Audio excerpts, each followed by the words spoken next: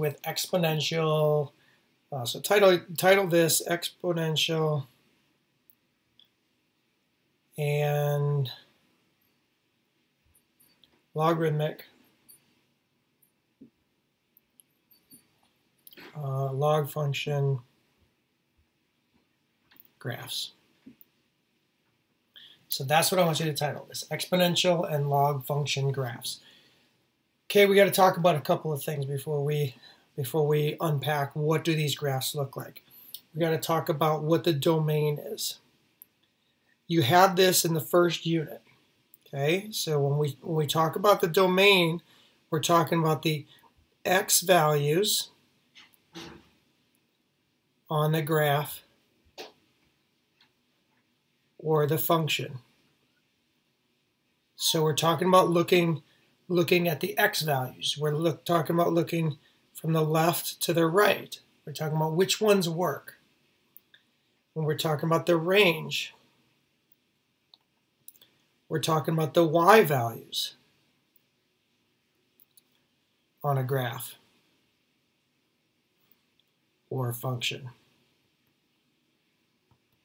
So there we're talking about the values going up and down. We're talking about y values. So that's what the domain and the range are. If we talk about increasing, is a graph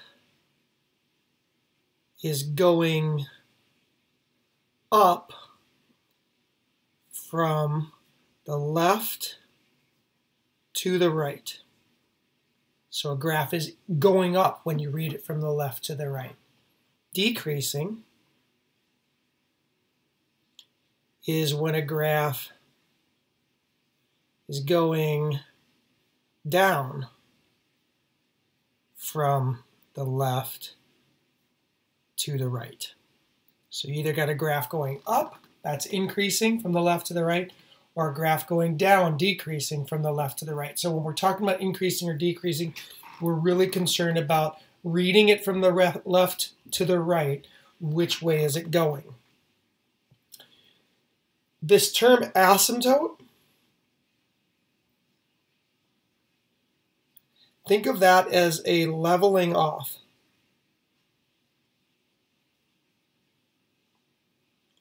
Of a graph.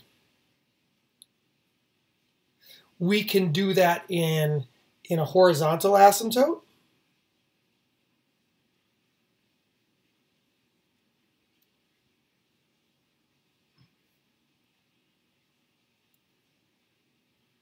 And if we do it in a horizontal asymptote, that's where we're going to have y equals a number is going to be our horizontal asymptote.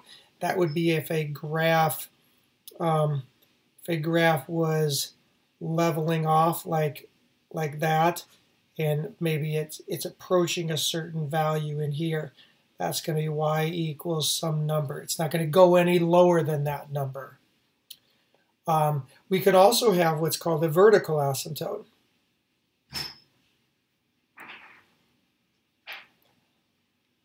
So a vertical asymptote is x equals a number. And when we have a vertical asymptote, that's essentially saying that a graph is going and it's reaching maybe what you would call, what would be considered a wall. So maybe the graph grows up like that, but it doesn't get any higher. Or doesn't move any further to the left, to the right of that line. So it reaches kind of a wall. So when you look at it, it reaches a wall. We're going to talk in this one about the idea of the end behavior. Now we're looking at, if we're looking at the left side, end behavior, is think about that as moving on a graph to the left. And really the question is, what is happening? Okay, that's really what the left side end behavior is as you're moving to a graph going to the left, what's happening to the graph. You can also have what's called right side behavior, and that's moving on a graph to the right. The idea is what is happening. Okay, so we're trying to figure out what's happening as you move to the right on a graph.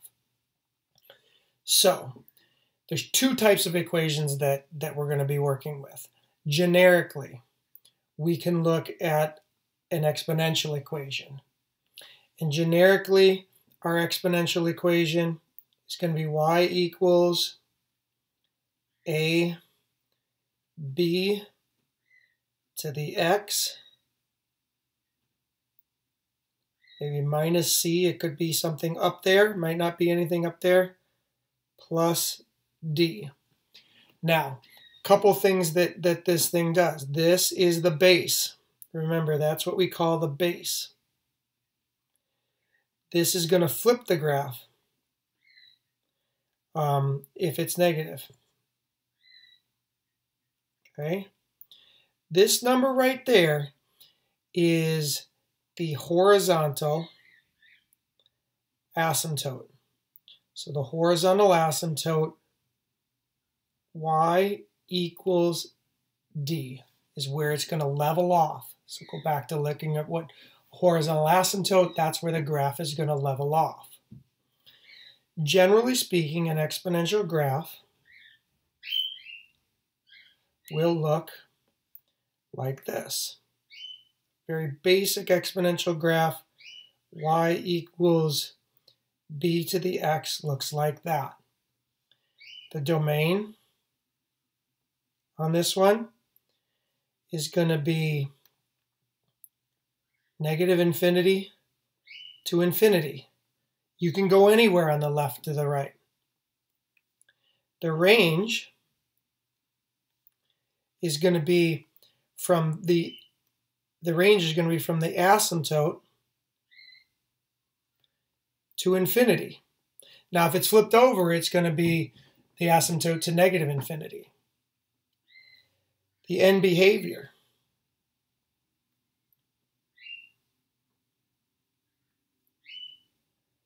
as x is going towards negative infinity, y is going towards the asymptote. As x is going towards infinity,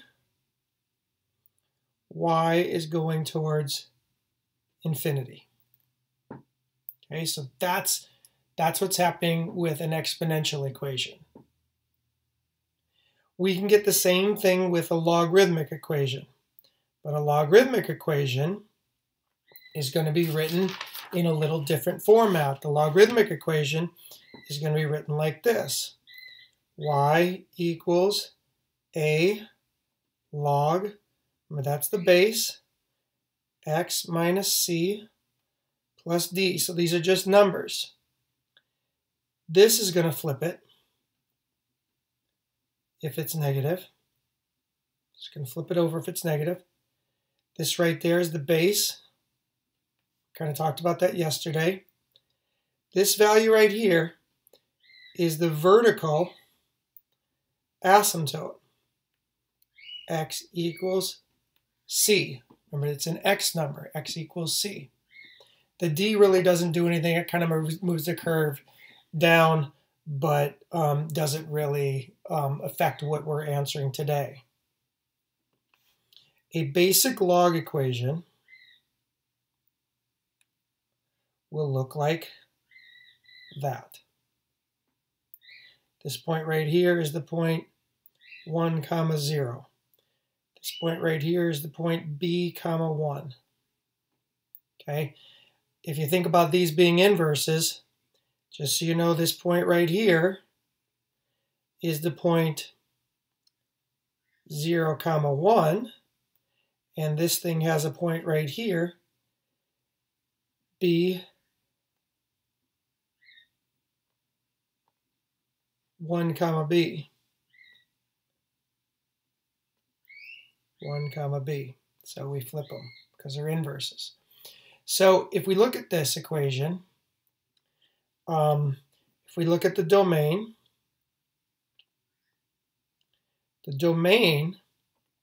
on this one is going to be the asymptote to infinity. The range is going to be negative infinity to infinity. You can go anywhere on the y's, but everything will work. The end behavior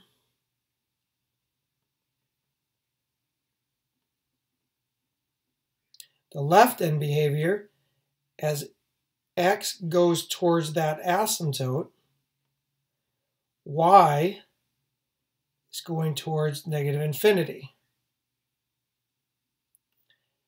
And on the other side, as x goes towards infinity, y is going towards infinity. So that's a logarithm equation. So let me show you some of these examples, some of these things. So keep these notes with you, and let's look at some problems. And I'll do a couple problems and I'll stop the video. So let's take a look at this one right here. This is a log equation. Notice it says log here. So you're going to get, and here's the graph of what it looks like. So now we're going to use our log notes right here. Here's the log notes. So we're going to use these notes. So we got a log equation. And if you look at your thing, the first thing you're going to be asked on this, you got to fill in all these blanks. First thing you're going to be asked, is it exponential or log? This one's a log equation. It even says it right there, log. With a log equations have vertical asymptotes. Okay, notice that this thing kind of has a wall right here at -6. Vertical asymptotes are x equals. Notice that wall right there is -6. It's found right there. +6 means the wall is at -6. The range of the function, so the range, these are the y values. Remember that when we do the range on these log ones, it goes from negative infinity to infinity. And if you read this graph is increasing. It's going up from the left to the right. So it's increasing. The domain of this equation, notice that it hits this wall at -6. So it goes from -6 to infinity. The end behavior on the left side. So as you're approaching -6 from the right, we're going to negative infinity. The end behavior on the right side, so as x is going to infinity, y is going towards infinity. And if we submit this answer, we get all the information we're supposed to have. So let me show you an exponential one. I'll get to an exponential one. I'll cycle through it. Here's an exponential one. Notice it's not there, the word log isn't there, so this is exponential. So if I graph this one, this is an exponential equation, not a logarithmic equation. This one is going to have a horizontal asymptote. So when you think about it, you go, okay, this is exponential. I'm going to look at those notes right there. Notice I have a horizontal asymptote. This horizontal asymptote is right there. It's -5. Notice how this thing levels off at -5. So it's y equals -5. The range of this function, so the y values that work, you notice that this thing hits a wall at -5. So the range is from -5 all the way up to infinity, because the range is the y values, the values that are moving up and down. And this one is also increasing. The domain of this function is negative infinity to infinity, because the domain on the exponential one is negative infinity to infinity. The end behavior, approaching negative infinity, as x goes towards negative infinity, y is going towards negative 5. It's stopping right there. That's a wall that it's hitting.